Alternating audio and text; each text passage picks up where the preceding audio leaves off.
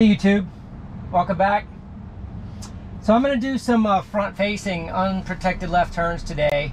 I also have my drone up. I have a drone operator, and just to eliminate any confusion, I do have a Part 107 drone operator's license to use these videos, and the drone is not being operated over any aircraft or over any people. It is over an undeveloped piece of property looking at the highway, just to clear all of that up.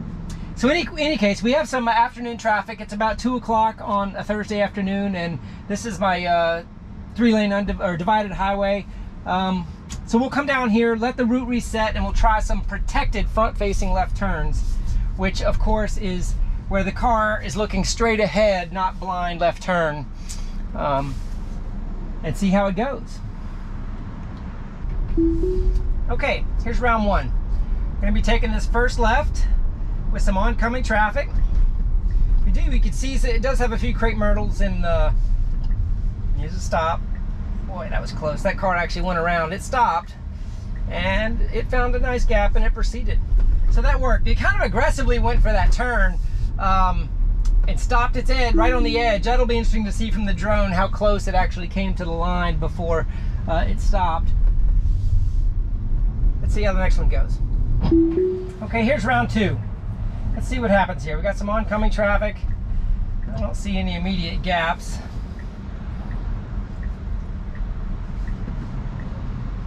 Boy, that's close. I wouldn't have gone that close. It's uncomfortable. It's not clear. It's not clear. Okay, there's the gap it could have gone for. So I had to disengage that one. It was ooching forward. It might have wanted to go out into the road, but you don't go into the first lane waiting to cross the second and the third lane there. Yeah, so I'm not going to call that one a successful one. Let's see what happens round three. All right, here's round three. I'm able to engage it at different times based on the oncoming traffic and what it sees here.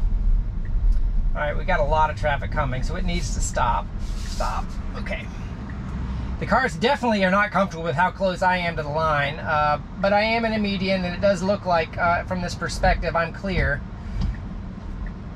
No, you can't go. Don't go. Okay. It feels like it's just going to lunge. My foot is on the brake as we speak.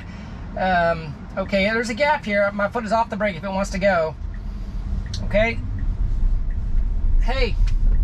It did that one okay. It was a pretty big gap, so it was able to slowly go. It definitely did not have any go for it acceleration in there. Its creep was right up to the edge of that yellow line that was making a few of the oncoming cars kind of go around me a little bit. I trusted it that time, and it worked. I guess once that gap was there and it realizes it's there, I would rather it committed a little further into it. All right, so that's number three. Let's see how number four goes. Okay, so in this scenario, I did have a lead car, but the lead car went ahead and used that gap. So here I am in another scenario. That car behind me very uncomfortably was tailgating me getting over in this turn lane. All right, it needs to stop. It needs to stop. Ooh, boy. It just takes nerves of steel. Okay, it's got a nice gap. It should go for it. Go for it.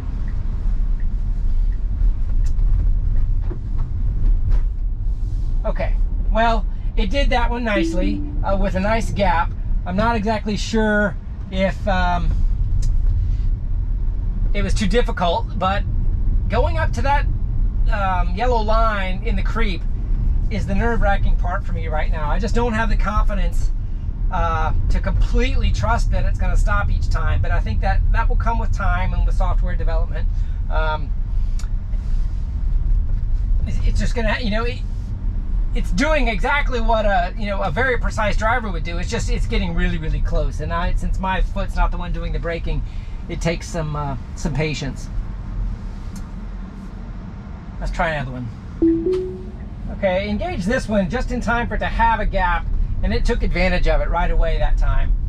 So if there was a gap and it feels it can go for it, it kept the roll on. I think that has been my experience in most scenarios. If it can take it while it's rolling, it does a pretty good job and is usually pretty smooth.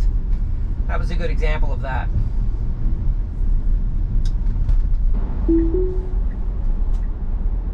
All right, here we go again. All right, that time it slowed in the highway too much. It was down to, gosh, 10 miles an hour almost in the highway behind me. There was a car that all right. Okay, I had to punch it there. That was an accelerator intervention there because it just stopped in the middle of the road with that oncoming truck. Not sure why it stopped. It definitely could have kept going. So I used the accelerator well before I disconnected the autopilot with the steering wheel. That was a little disappointing. That one should have been a little bit easier, I think. I have to look at it in post. All right, here we go again. We got quite a bit of oncoming traffic this time. Oh, okay. All right, there's this very small gap here.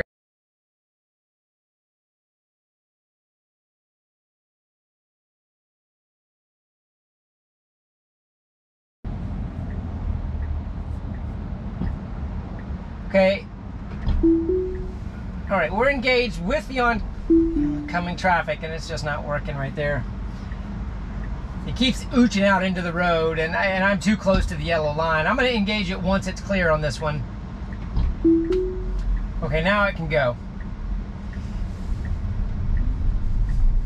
All right, it does it once it's it doesn't have to continue ooching forward. It needs to find a safe spot and wait, and it's not doing the waiting quite like it needs to. All right, I've engaged it in the highway again. I'm gonna look again to see how much it slows down before getting over. All right, I'm still in the lane and I'm down to 15, so it's not using the lane to slow down. And that was a nice sized gap, and it went for it pretty good.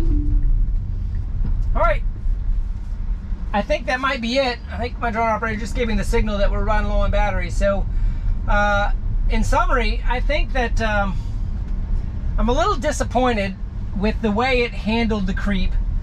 I'm a little disappointed in some of the choices it made to do once the gap was very, very small or open in the first lane but not the second two.